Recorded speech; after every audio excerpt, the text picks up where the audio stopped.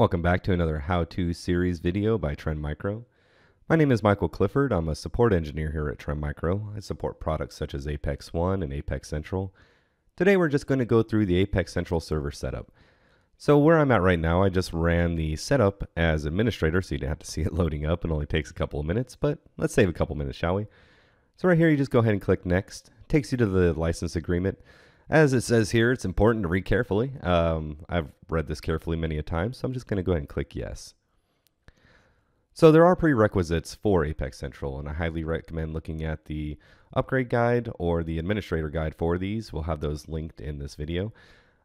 Also, if you do forget, like you just missed one, you've gone through it, you think you got them all, but you missed one, it'll let you know, and it'll just pop up with an OK button over here or a little box, and it'll say, you need to install this component as a prerequisite.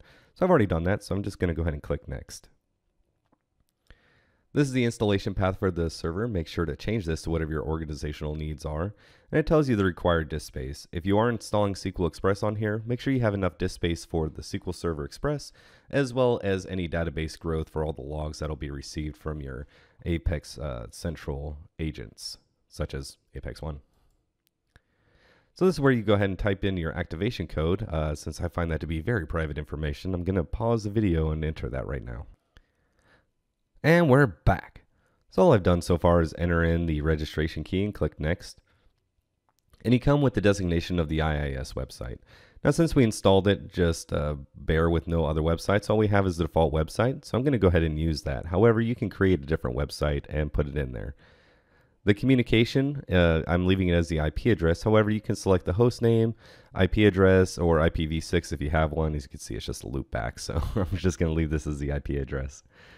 The SSL port, you could change this right off the bat. However, I'm going to leave it as 443 since it's my only web console on this server. This is where you specify the location for backup and authentication files for your Apex Central agents. So make sure you have this handy. You can import this from your existing control manager, and that way the authentication used by your control manager agents when migrating over won't change. So it's important to leave this in somewhere handy. You can change the directory, of course. And this is where you would specify all of your root account information. So the root account is your base master admin account. I would recommend naming this something neutral for your organization because it might be shared amongst different administrators. So I went ahead and filled in all this information previously. That's why it's filled in. However, this will all be blank. There are password requirements now. So this is something new to Apex Central. Before you can name the password anything you want, but now you need to have at least a minimum specification of password complexity. Look at that email. Don't spam me. Once you get past that, you get to the install screen for either Microsoft SQL Express or the specification of an external SQL server. I have an external SQL server, and we're going to go ahead and enter that information right now. It's important to note that the SQL account you're using does require very specific permissions, and that'll be located within our other videos or our admin guide, so you can define exactly what permissions you have so the account itself doesn't have overly large permissions such as the SA account, which I'm using here for ease of use.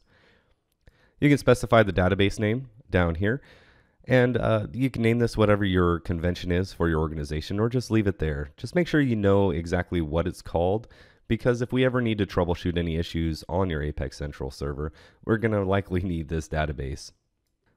This little pop-up just says that it cannot find the database name. If there is an existing one, it'll find it and attach to it. So we're doing a new install. So we're okay with this. This is fine. All right, and it's off. It'll install a few of the prerequisites, such as this Visual C++ redistributable. I'm not going to waste too much of your time watching all the bars fill up, so I'm going to pause the video and we'll come back once it's fully installed. And we're back. So the install just completed. All the bars filled up appropriately, and now we're left at this screen. So you can see the installation is complete, and we have a nice little checkbox here to launch the Apex Central web console, and we're going to go ahead and do that just to verify everything is up and running. I haven't set up my Internet Explorer yet, so we'll just not use recommended settings. It's fine. Oh, welcome to Internet Explorer.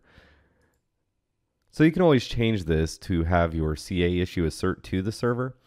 So you don't get this, certificate error whenever you log in. So the first time login, you would just specify the root account you made previously. And we'll go ahead and do that. Log in.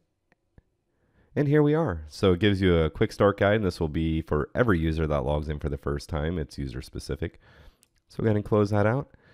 And we're ready. So now all we have to do is register our Apex 1 to the Apex Central as well as our other products, and we'll begin doing all the fun things such as policy management and command tracking, just a whole bunch of stuff. And we'll have videos on each and every single one of these items over the course of time.